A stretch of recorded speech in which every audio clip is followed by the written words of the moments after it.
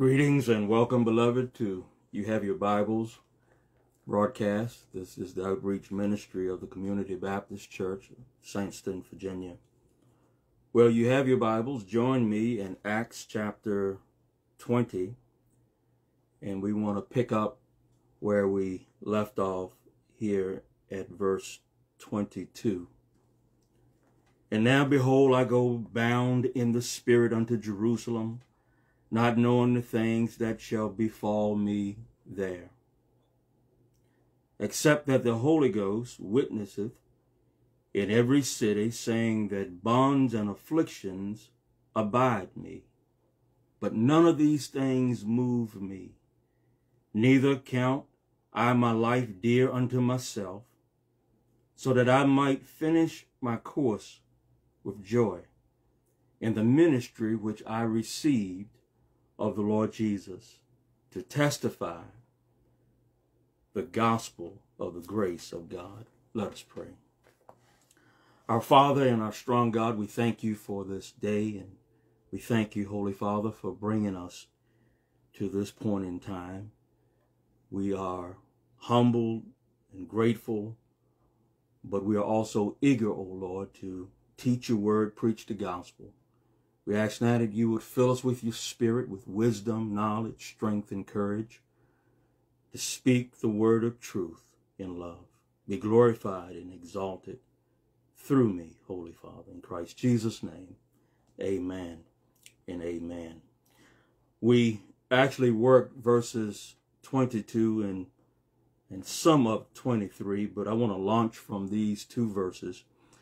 The Apostle Paul now is, this is what I would call a Kleenex moment. He is setting his face toward Jerusalem like a flint.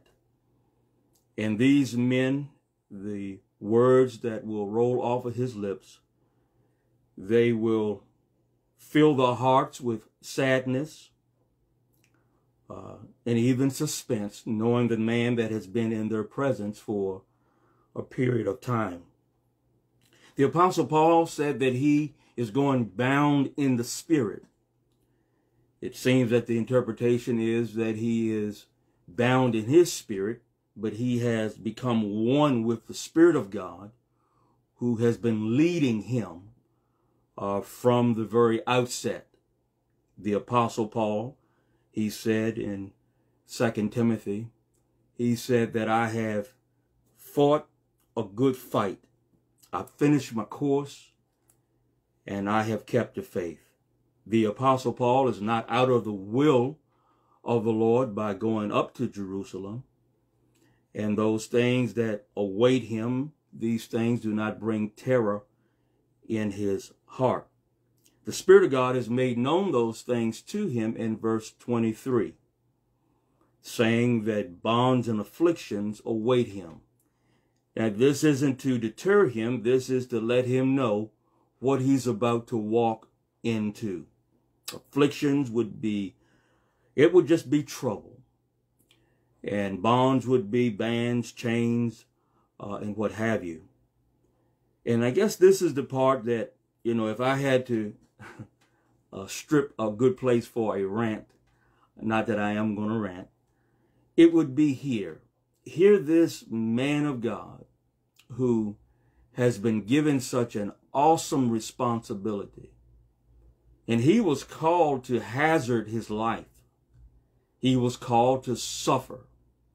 And that would be how he would actually glorify God, his Father, and our Father in the Lord Jesus Christ. And I have probably a very limited amount of patience with those who see the ministry as some golden parachute or some laid claim to fame to say, I'm someone, look at me, when the ministry, it doesn't rise to be anything greater than what it was when Christ, our Lord and Savior, was here on the earth.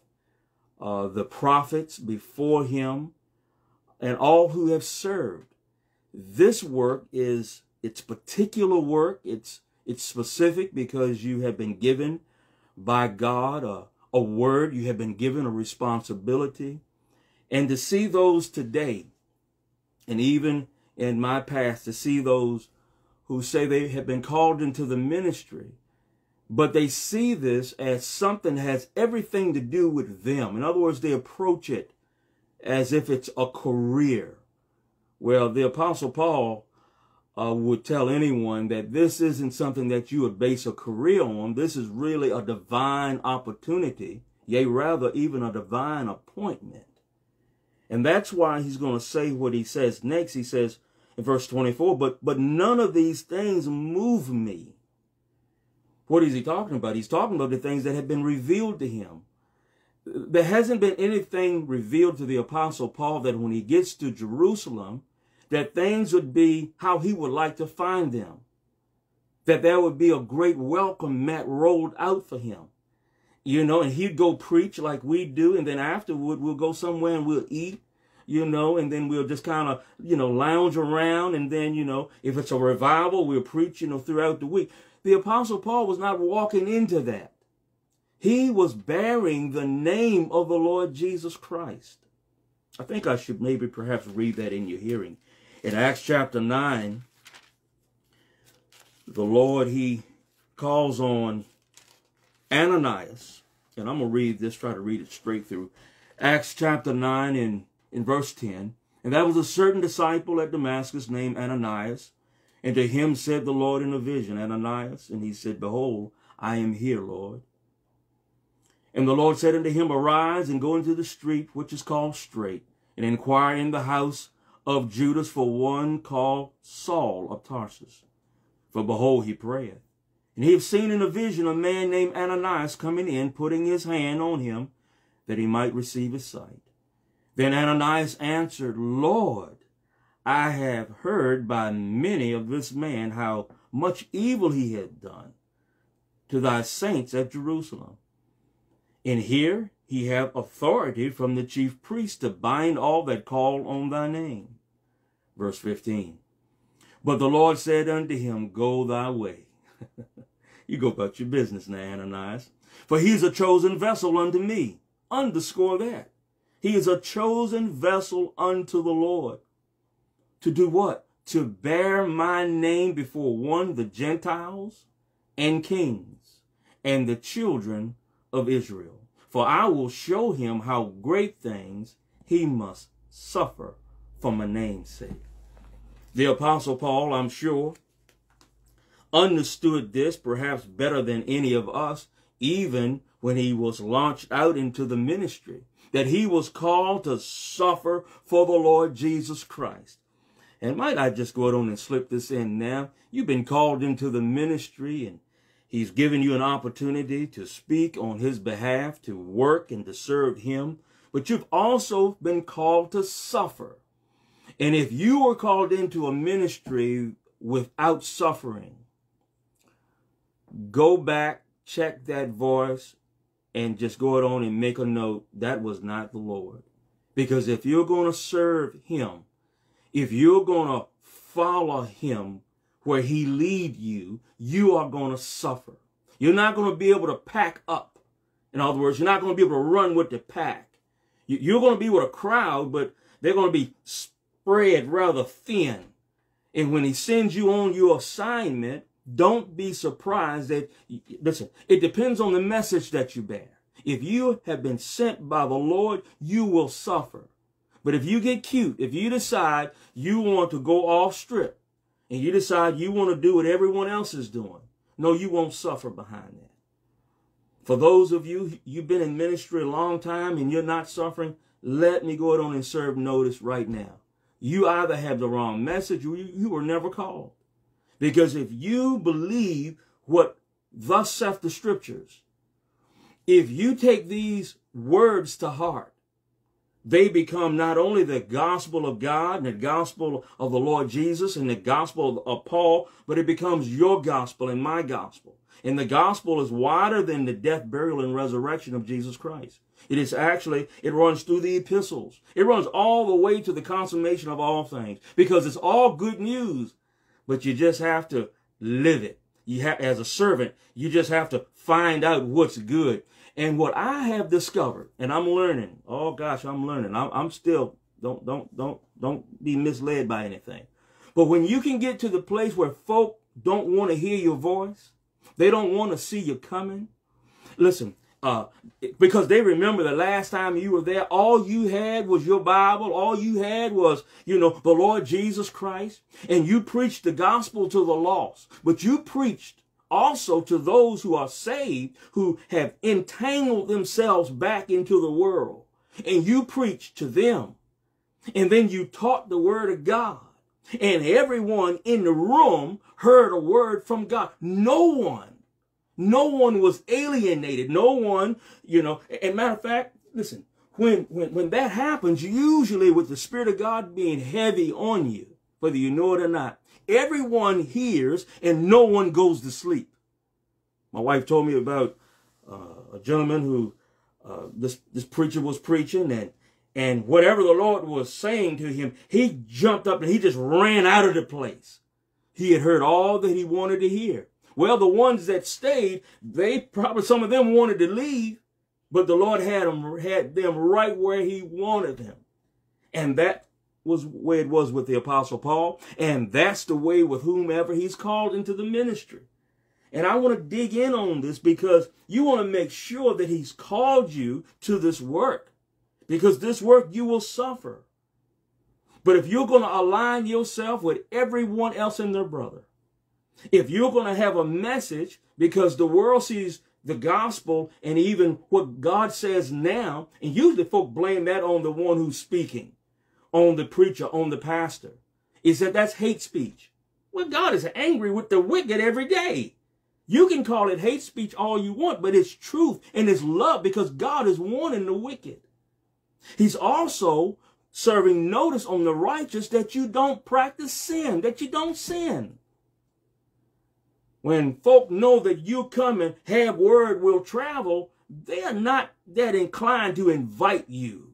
And if someone does invite you, that's probably going to be your only invitation. If you're going to stick with the script. But if you're going to get cute, if you're going to try to be fly and suave, if you're going to try to get in where you can fit in, or if you already have your paycheck, here it is.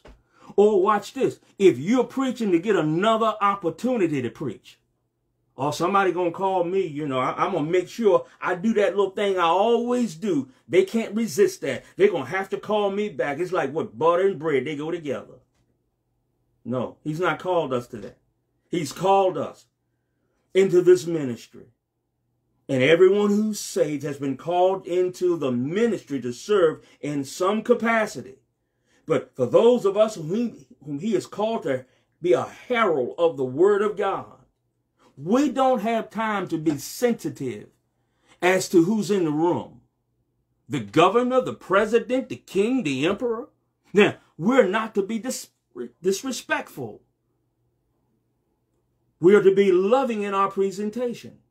But at the same time, we have to work while it's day because night cometh when no man can work.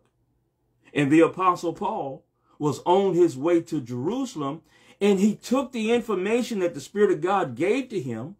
It was coming from the Spirit of God. It's wise counsel to know what you're getting ready to walk in. But the Apostle Paul said, none of these things move me. Why? He said, neither count I my life dear unto myself. Why? Because Paul is, I am crucified with Christ. Nevertheless, I live, yet not I, but Christ liveth in me. For the life I live now in the flesh, I live by the faith of the Son of God who loved me and gave himself for me. Paul said, I don't have a life anymore. When I was in the world, I was the servant, the slave of sin. Satan was my taskmaster. I was a slave in the world. Now, the Lord Jesus Christ, he's my master. And for as much as the Apostle Paul, and even you, brothers and sisters out there, and for as much as we are sons of God, that's the heading. That's the adoption as sons of God. And it breaks out into sons and daughters. But the category under Christ is sons of God. Is that for as much as we are the children of God, adults in Christ, through the adoption, we are just as much servants. And the word means slave. We don't have a will anymore. It cannot be what I want to preach, what I feel like preaching, what I think ought to be taught. See, within the pastoral ministry, the church needs to be fed. We can't come in, and I heard Dr. Wiersbe say this, the late Dr. Wiersbe says, we can't come in every week with a salvation message. You can't grow the church with a salvation message every week, but the message has to have some salvation components in it, and vice versa. Paul said, I don't have a life. His life was with Christ, hid with Christ and in God. And see, that's where the difficulty comes in this day and time. It's very hard to watch those who can say anything and everything and do almost anything in the presence of a crowd. And I'll tell you something, a microphone is dangerous. I remember when I first started in ministry, boy, the urge to just say whatever come in your mind. No, you can't say whatever come in your mind, beloved. Yeah, and our congregation will tell you, I'll stop midstream and I'll say, no, I can't say that. And when I check it, it was something that either I'm getting ready to insert out of my own spirit, or it's not of God. It's not going to advance the message. He said, I don't count my life dear unto myself. He doesn't have a life. But most of, I don't know if they'd call me their colleagues or not, but most of my colleagues, most of the folk in the ministry, that's all they have is their life. They will show you, man, let me show you how I'm living. Let me show you what I have. Let me show you where I've been. Let me tell you where I'm going. I only roll with these folk. I only go to these particular restaurants. The Apostle Paul never made that cut. Well, let's put it this way. He was cut before he got on that team. And that team is going nowhere. That's the team in the world. For those who have been called into the ministry, it is a ministry of sacrifice. It is a ministry in which we will give an account of. And the Apostle Paul lets us know how he was able to maximize this within our text. The same way the Lord Jesus Christ did. He set the joy of the Father before him before he actually got to the cross. And the Apostle Paul is looking to finish his course, to finish well, and to please God by pleasing the Lord Jesus Christ. Listen to what it says here. So that I might finish my course with joy. He's looking at the end of when, after he said his last word, and he's getting ready to go, and in his case, he's getting ready to become a martyr. And I'll be honest with you, if I had rant number 2, that's the other thing. Folk approach this thing called ministry so haphazard. I'm in the ministry now. Look at me. Look at me. What do you mean, look at you? When I look at you, you don't look like what Paul was preparing himself for. You don't look like what John the Baptist, who gave his head up on a charger for correcting someone who was in politics.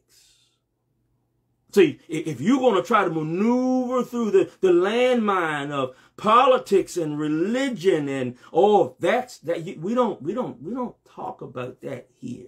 No, you don't talk about much of anything here. You don't even talk about the word of God here.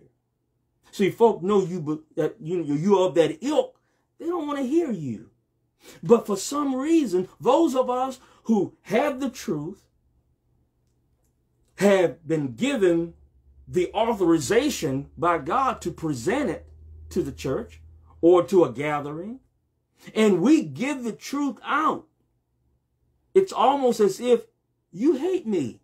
But the same crowd will go over here and let someone lie to them, send them checks in the mail, give every dime they have in their purse if they come, you know, where they are. If it's someone that's what I call a big stage person, like I heard someone say today, is that we have the largest gatherings we've ever had, but we have fewer folk going to church. Do the math. Go figure. Something's wrong. But see, he called the Apostle Paul to serve like he did. That's the key to ministry. You don't have a ministry. It's his. Paul said, well, my ministry, but I believe Paul knew that this is the ministry of the Lord Jesus Christ. The church is his. The ministry is his. The word that he's preaching is his. The Spirit of God is the Spirit of God, the Spirit of Christ, the Holy Spirit. We have nothing except our obedience and our humility. The Apostle Paul has looked to the end of his ministry. Therefore, he's able to serve. So none of these things move me. Whatever happened to me, because see, the Apostle Paul knew a couple of things. One, I'm going to have to go to my own people. Boy, I tell you, that crowd, your own folk, they hard, man, because they remember back when. And see, with Saul of Tarsus, it was just a little while ago when he was on the other side of the ledger, when he was the one who was persecuting the church.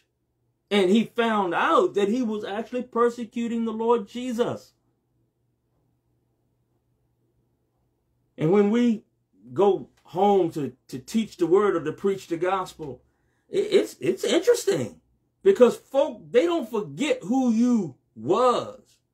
And even though your sins have been taken as far as the east is from the west, and you know, and they've been cast into the sea of forgetfulness, you got some folk, you got some spiritual scuba divers. They'll just dive right in and say, I see it, y'all. I'm going to dive right on in there. Yeah, yeah. And they'll come up with that stuff. So they don't want to see you coming for several reasons. But who will the Lord send to your people? I said this in another message. He sent a stranger, so we don't want to talk, you don't want to hear him talk. And we send somebody that they know, the Spirit of God, the Holy Father, and the Lord Jesus. Well, then we know him. We don't want to hear him. Well, wait a minute. You're going to hear someone. So what God does, he just picks and chooses. And what he does, I'm going to send you someone you know. And that's what he did. And that's what he does. Verse 24. Which I received so that I might finish my course of joy in the ministry which I received of the Lord Jesus. This is key. He received his ministry of the Lord Jesus Christ as an apostle. Those of us who have been called and given to the church as a gift for the pastoral ministry, when we say that we are a gift to the church from the Lord Jesus Christ, all of us, every we, has to understand that one day we're going to bow before him, suck dust off of the very pavement in glory. And when we said that we were called into the ministry, we had better been called into the ministry. I posed the question one time. I said, what if I really wasn't called into the ministry? What if I was one of those ones who, man, salvation is so wonderful, I just want to run. I just want to run. I just want to run. I don't have no message, but I just want to run. You have a lot of folk running. They don't have no message. They don't have no word. What they have is just a lot of talk. Oh, the Lord is good. Oh, he'll save you. What else? What else did the Lord say? What is he saying to the church? Well, he's telling the church we need to repent because we've been sinning. While he's been working and saving multitudes throughout the nations, the church, especially here in the West, we have so much. We can sin and not even know we've sinned because we have so much.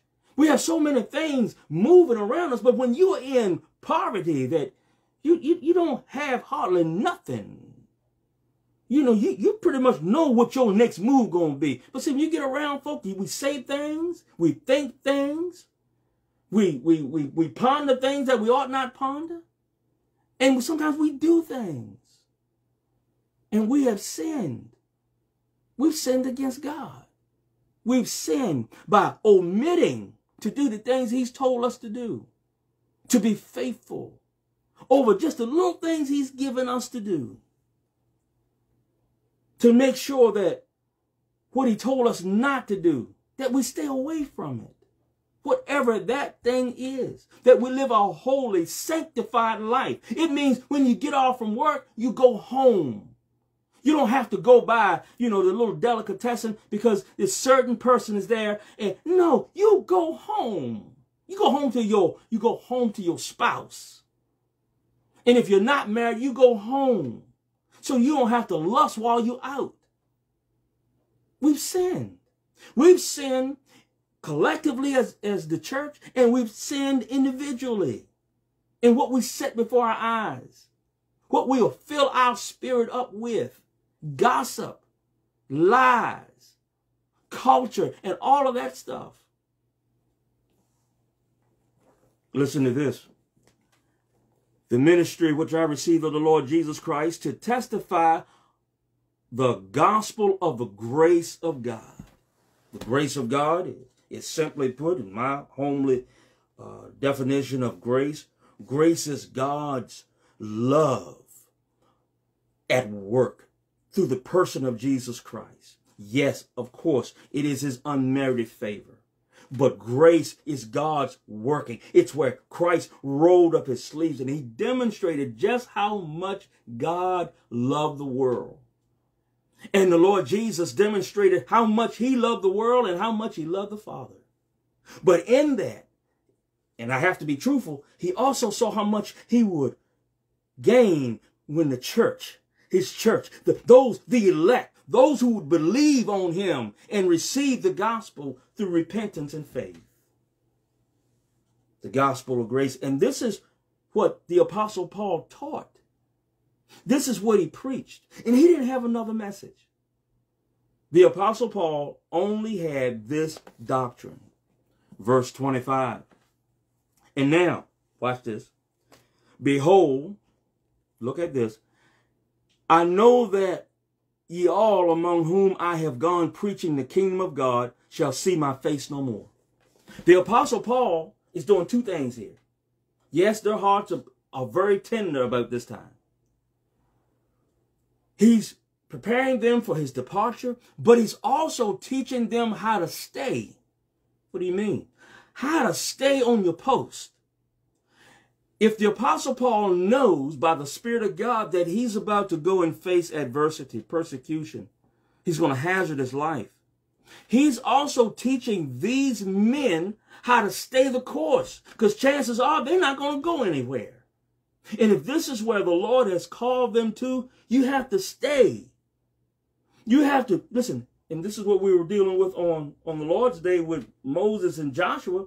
Moses and Joshua, except for perhaps a very small remnant, and the only two that went over into the promised land would be Caleb and Joshua.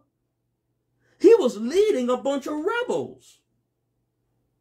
And sometimes, and I'll probably let the cat out of the bag for Sunday, is that folk, when they get saved, they end up in the wilderness with their walk with the Lord, and that's where that mess from Egypt is supposed to fall off.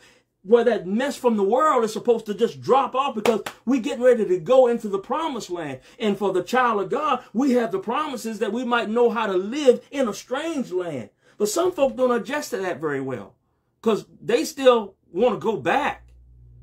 And that crowd, and sometimes like the church, you find yourself sometimes in a work that, depends on where you are and the size of the congregation. It seems like folk want to do what they want to do. They talk more about the world than they do about God in the gospel of grace. He's teaching these elders, you stay the course. You do what you've been called to do. You feed the lambs. You give them milk. You feed the sheep. You work diligently to get them off of milk as soon as possible so they can get on to some strong meat. You care for them. You love them. You love all of them. You don't have no special one. You don't have no special group. You don't have anyone that's in that congregation that could give you an eye that would cause you to look at your notes and say, yeah, well, this is in the notes, and this is what the Lord said, but because I got the eye, I'm going to mark that off. You don't have anyone that would be able to do that. The Apostle Paul is teaching these elders how to stay. I'm getting ready to go face adversity. The Lord Jesus Christ faced it. He didn't run to it. Someone was talking about that today, how the Lord, it seemed as if he was just taking a walk through time. We don't hear one instance where the Lord picked up his outer garment and started running. He just walked in the ministry, one step at a time. He was that measured. Why? He was the Son of Man, but at the same time, he was the Son of God. The Apostle Paul was teaching not only them how to expect him to lead, but also you're going to have to stay and you're going to have to finish also. In verse number 26, wherefore I take you to record this day that I am pure from the blood of all men. This part of the ministry, sometimes it gets overlooked. I remember when I was ordained, this is a scripture that was read from Ezekiel, is that at the end of the day, between your mouth and your heart and your hands, you have to make sure that your hands are free of anyone's blood. And that you do not get your soul tangled up and tied up with anyone that has anything to do with being ministered to. You save yourself from that nonsense. And the Apostle Paul is saying, I've done all that the Lord has required of me. No one's salvation have I put them in a place where they didn't need to be. And the Apostle Paul was also a master teacher. He was an awesome preacher of the Word of God, but he was also a master teacher. He laid it on the line. The Apostle Paul could do Bible study, and when you could, at the end, folk wouldn't have no questions. They'd just walk off, especially in this day and time. That's how he had the Word down in him, because the Spirit of God was just giving it to him. He was like a sailboat out on a lake, in the wind, being the wind of the Spirit, guiding him, giving him the words through his own uniqueness, through his vocabulary, his reasoning and understanding, and brought them forth. And those words, as Peter said, Paul's words, they are scripture. He said, I am pure from the blood of all men, for I have not shunned to declare unto you all the counsel of God. Now, for those of you in ministry, you can't have one area of expertise. You have these folk running around, all they talk about is faith. All they talk about is love. All they talk about is this, that, and the other. Listen, you have to give the whole counsel of God. He's called you into the ministry. He's called you to give the whole counsel of God. Because in doing so, you give the will of God to God's people. You make those who are lost, watch this, you make those who are lost aware of their future if they refuse to repent. First thing he says here, and we're going to end here in verse 28. He says, and he's talking to the pastors. He says, take heed, therefore, unto yourselves and to all the flock. There has to be, there must be pastoral care that the pastor has to have over his own life.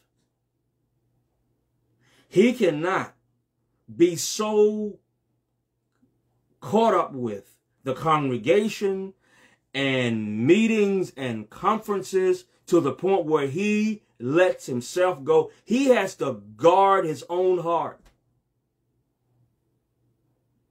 because there's one that knows the pastor better than anyone, and that's God. The second would be the pastor himself. He must guard his heart. He has to guard his mind. He has to guard his eyes. I wrote something a while back. I saw Bishop Earl Carter, and he wrote a book, because I never picked it up, but sin makes you stupid. Sin makes you stupid. Just kind of let that roll around. Sin makes you stupid. You know the problem with Samson? Delilah was set up by his uncontrolled lust that he just had to have what he just had to have. That's a pitfall in ministry. Because for every time that we go beyond the line of God's scripture and we violate his will in thought, in desire, we're setting ourselves up for what I would call Delilah in ministry. It happens all around us. So the best way to do that is to guard yourself. The same care, for those of us in pastoral ministry, our eyes are going like this all around the room. We're watching, we're looking at the door. We want to see who coming in. You know, we're sensitive to all of the movement, all sounds and all of this. We have to be the same way in our own lives. We have to know when we've gotten laxed in prayer. We have to know when we've gotten away from our time in the Word and in our studies. I'm going to say that again. We have to know when we become laxed in prayer. And when we have become, preoccupied to the point where, with everything else going on, we have gotten away from the Word of God. We can't get away from the scriptures, y'all. We need this Word because the power is in the Word. The change that God is going to bring about in the congregation, he's not going to do it one without Christ. He's not going to do it one without the Spirit. He's not going to do it without the Word. The Word. God's Word. So what would be the best way to guard our lives is with the Word of God. To have the Word of God as Joshua, to meditate upon it day and night. Some of you stay up late. Are you in the Word? Do you have your Bible open? Are you memorizing Scripture? Are you, when you get together with loved ones, do you all talk the Word out? There's nothing else really to talk about. We pretty much, we have a little TV, and TV's going out of business around here because that's eventually what's going to happen anyhow. Because the news is what it is that we want to talk about the Word of God. Like with my wife and I, we're in the book of Daniel. Now, we've gotten preoccupied with other things, and we've gotten away from that study. It's things that you have to guard. Pastor, you have to guard your heart. You have to guard your mind. Because you live with you. Listen, put no confidence in the flesh. You say, oh, but I didn't arrive. You listen, you haven't fallen asleep yet. You're not in the absent, to be absent from the body, present with the Lord. You still here. You haven't arrived. Don't listen. You think you can stand? Be careful, lest you fall. See, pastor must guard his own life. And one of the ways I do it, I'm just going to be honest with you. In our congregation, we have more ladies than we do fellows. I'm not going to walk in. I don't care. I told the crowd, I said, listen, someone could come in here with a dress on and look like Cinderella. I'm going to look at you, and I'm just going to keep on doing whatever. I'm not going to speak on it. Now, I may say, we have a beautiful congregation. That's all you're going to get. You have to be careful. You have to guard your heart. For out of the heart flow the issues of life. You have to guard your heart. See, sometimes what we minister is that mess we allow in our heart.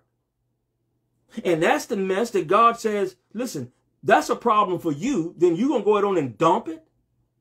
And if people really believe you have something that worthy of hearing, they open the spirit up for that garbage. I don't play with anything that has anything to do with flesh, sexual comments, because I don't do it. I don't play it. I choose my words carefully. But I still have to guard myself. Y'all pray for me. I pray for you. That's what the Apostle Paul said. He said, take heed, therefore, unto yourselves and to all the flock. You're going to have to shepherd yourself in the sense that you yield to the one who's your head. You're going to have to be in close proximity with him. You're going to have to check in with him often throughout the day. Me going along, I don't listen to no music that's not going to be God glorifying and Christ exalting. When I'm alone, I'm not listening to anything else. That's some things you can just do for yourself. He says here in verse 28, you take heed therefore unto yourselves and to all the flock. Now, you have to watch over the flock. And I think this is where we're gonna close it. The pastor, the elder, that's the man, the pastor, he's the shepherd, that's the poyman, the presbyteros, you have the episcopos. You must watch over the flock of God. You have to. And listen, on the Lord's Day, that's only a percentage of the time. As you're going along, as members come to mind, as those of you enlarge your fellowships. So you may have you have deacons over maybe a particular region or zip codes or whatever the case may be. As you consider these deacons and all, be in prayer. See, pastors don't, I'm what they call bivocational. I have to get out there and work, okay? And the man that doesn't work ought not eat. But that's what the scripture says. So I've got to get out there and work. But at the same time, I have to realize that I'm still pastor. I'm pastor while I'm working, but I still have to be mindful and pay attention to what I'm doing on my job, but be mindful of the flock, to be in prayer.